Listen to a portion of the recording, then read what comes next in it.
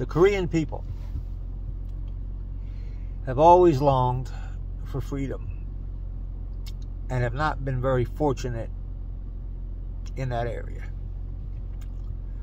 For hundreds of years, they were conquered off and on by their neighbors. In the north, we have a dictatorial regime that has been there since I guess at least 1950. Probably a little before, but it doesn't matter. It's been there that long. In the south, we've had military generals. Park Chung-hee, Chun Doo-hwan, No Tae-yoo.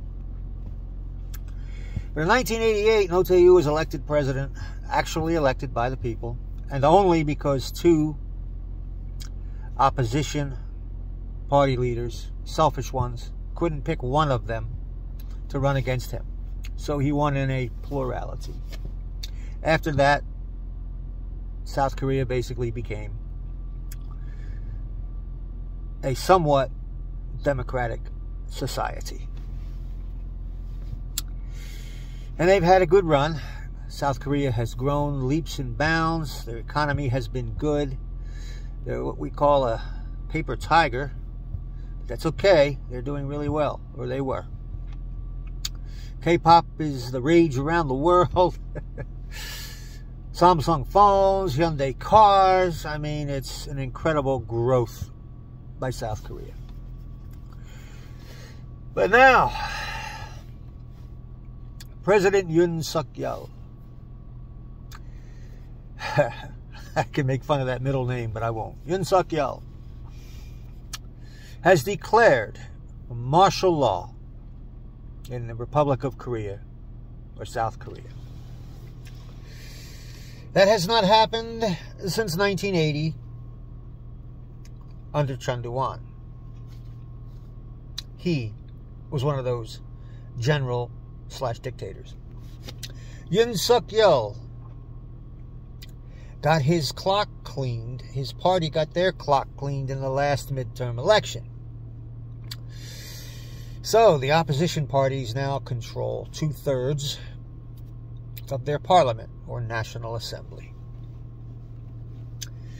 Yoon Suk-yeol is frustrated because he can't get anything done, because he doesn't know how to talk. He doesn't know how to compromise with people. And since he's an unpopular president, he's a minority president. Figure that one out. And since he's frustrated and can't handle it, he has decided to usurp all power. Yoon Suk-yeol has declared martial law.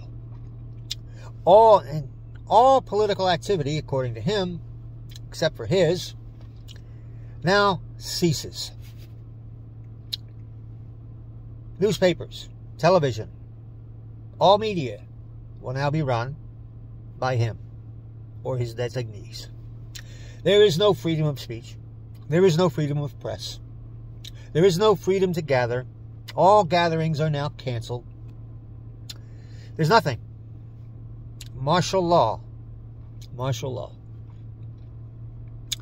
The people of South Korea are no longer free. Clashing in the streets has already begun. Citizens, civilians, citizens, protesters, people yearning to be free, are now clashing with the police, and I suspect very soon it will be the military. The military is at this moment outside of the National Assembly building. I know where that's at. I've been there. Those of the National Assembly who could enter or got in before the military shut it down, closed it off, 190 of them, 190 voted to lift martial law. Was it a majority vote? It was not. It was a unanimous vote. 190 to 0 to lift the martial law. But still, dictator Yoon Suk-yeol remains. The military backs him, The police are doing his bidding. The last time South Korea had martial law, people died. Many people died. I fear that if this martial law does not end soon, the same will happen. It's inevitable.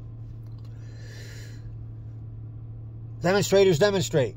Koreans demonstrate much more fiercely than we do here in the West. They will react and they will fight against the police.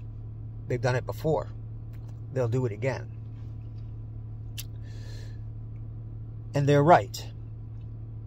They claim to be a democratic society. But when a president, a minority president, can just declare martial law whenever he freaking feels like it and take complete control of the country because he doesn't like what the other party is doing, you are not a democracy. You are, in fact, a banana republic. South Korea is now a banana republic led by a weak dictator. I beg the army, I beg the police, stop. Do not allow this man to usurp all freedoms of your people. Yoon Suk-yeol must, in my opinion, end this martial law. And now, since he has lost the trust completely of the people of South Korea, he must resign. His presidency is no longer of any effect. I end this statement there. This must end. Granddaddy P signing out.